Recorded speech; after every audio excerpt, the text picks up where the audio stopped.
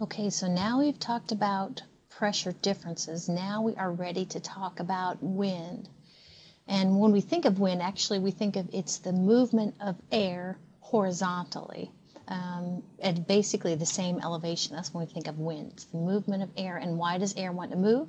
It's because it wants to relocate because it's going from a high pressure to a low pressure.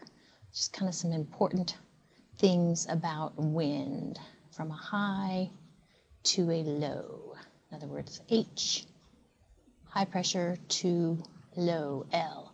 In other words, if you think of high pressure, and this is my parcel of air, I don't know if I'd call it necessarily parcel of air, I guess you could, but that's high pressure, low pressure, wants to head that way. So what direction will wind blow? Well, one of the main ways to know, or main indicators of what direction wind will blow, is the direction of what we call the pressure gradient force. And up here, as I've drawn the high and as I've drawn the low, and I've drawn an arrow from the high to a low, that actually is what we call the pressure P gradient G force. So anytime you see the three letters pressure gradient force, they're talking about that difference in horizontal pressure, high and low, and basically an impetus for things to move from high to low pressure. I shouldn't just say things, I should say air to move from high to low pressure, creating a wind. We'll also talk here in a little bit how the direction that the wind blows also can be affected depending upon a few variables. The direction wind blows can also definitely be affected by the Coriolis force. And I'm going to put CF for Coriolis force. We're going to talk about what the Coriolis force is, but just keep in mind spinning Earth. You know, it spins or rotates on its axis once every 24 hours, every day. That's what gives us our Coriolis force. And I'll give you some kind of hints on how it redirects wind. The last thing we're going to talk about how wind can be redirected is abbreviated FF for frictional force. And I bet you already know about frictional force. For instance, if this is the way an object is moving, the direction object is moving, and we can just say it's moving because of the pressure gradient force, frictional force will work opposite it. FF. Makes things stop from moving, doesn't it? So, we're going to, as we talk about pressures, surface pressures or pressures at a particular elevation, we're going to draw isobars. And they're going to be connecting locations of the same pressure. And I think I'll skip today, for this particular lecture, going to the live view of these isobaric maps, or these weather maps that have isobars drawn on them. But two of my favorite places to go is the Weather Channel, weather.com, and Intellicast.com. So when we look at a weather map that has isobars drawn on it, how closely those isobars, those locations of the same barometric pressure, how closely they are is an indication of what we call the pressure gradient. So for instance, I'm going to give you a couple of different scenarios. Okay, we'll have some sort of central high or low. I think I'll put an L here. It's pretty small for me, so I bet it's really small for you. I'll put an L in the center here, and I'm going to draw these isobars pretty close together. Okay, versus a lot of times central high pressures, when you look at their isobars, they'll look like a bullseye too, but they'll be kind of blobbier, and there'll be a greater spacing to get to the next change in barometric pressure. So the spacing makes a difference, and it definitely changes from day to day, from location to location. Kind of as I've drawn these sort of bullseye looking things, these are kind of like weather systems that sometimes can move across, in our case, from the west to the east. You'll see them kind of stay as an entity for a little while sometimes, as they, like I said, come from our west and head east. So the more closely spaced the isobars, the steeper the pressure gradient. So we would say in this case, as I have a low in the central, this is what we have. We say this is a steep pressure gradient.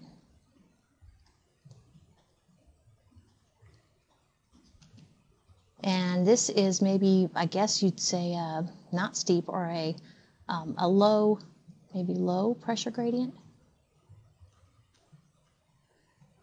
There's a fair bit of spacing between the isobars. So the steeper the pressure gradient, it means that I don't have to move very far, literally horizontally, in order to get a change in pressure. So actually those steep pressure gradients mean that you have a quick change in pressure, and that means that you're going to have a stronger pressure gradient force, and that translates to dun dun dun, a strong wind. So over here, and so start to kind of be looking at the surface maps with these isobars drawn on them. And next time we have a very windy day, look to see if you have this sort of situation with very tight isobars, very steep pressure gradient. And we would expect this to have strong wind. In contrast, over here where we have a lot of space between the isobars, this is weak wind. Now, just a little bit of a warning is that not always is the change in isobars the same. Usually the isobars are written in terms of millibars, and usually the spacing is 4 millibars. But if it's a really steep pressure gradient, what they'll do is go ahead and go, instead of 4, they'll go 8 millibars. And it's it kind of masks how tight that pressure gradient is, how steep that pressure gradient is. So here's a couple figures from your textbook. And so I would here's our central low pressure, and we have a central high pressure over here. Notice that these isobars are drawn. The number here, like 996, that is the central isobar in terms of millibars. So 996 millibars is what the pressure is, the corrected or standardized pressure at all those locations.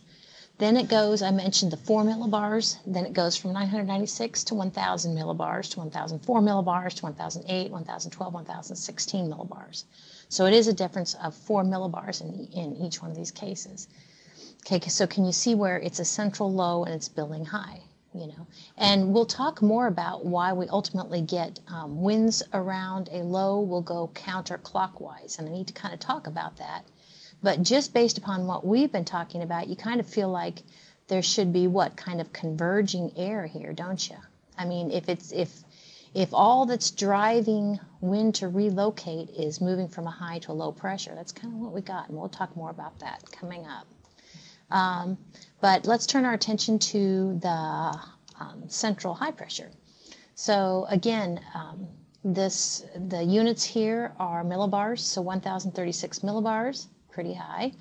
The next isobar is 1,032, then 1,028, so this is a difference of 4 millibars each time.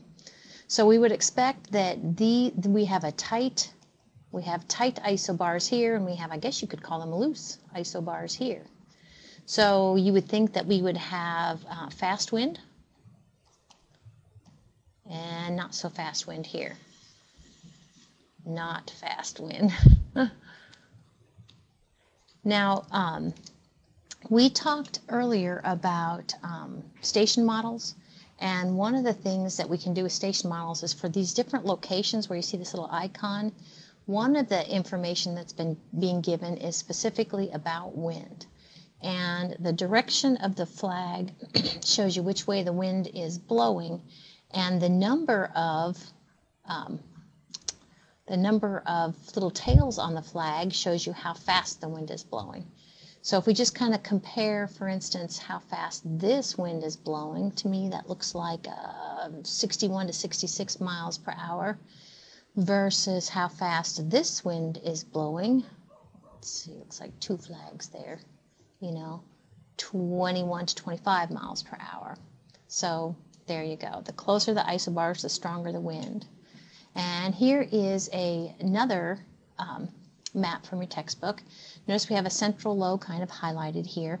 What's also drawn is kind of fun. We'll be talking more about these. These are weather fronts, and the red line with semicircles is a warm front, and the blue line with triangles is a cold front.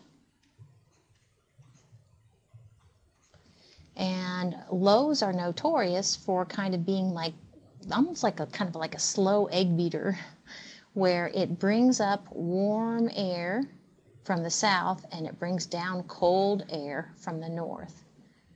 So anyway, to kind of just highlight again what we've been talking about with regard to, we have tighter isobars here. We have the spacing of the isobars are tight, relatively tight, close to the central low. And again, how fast is the wind blowing? Well, looks like we got, looks like this sort of situation. Oh, that's fast. 72 to 77 miles per hour. And then out here where it's looser, you know, how much is it, how fast is it blowing? Oh, about 15 to 20 miles per hour.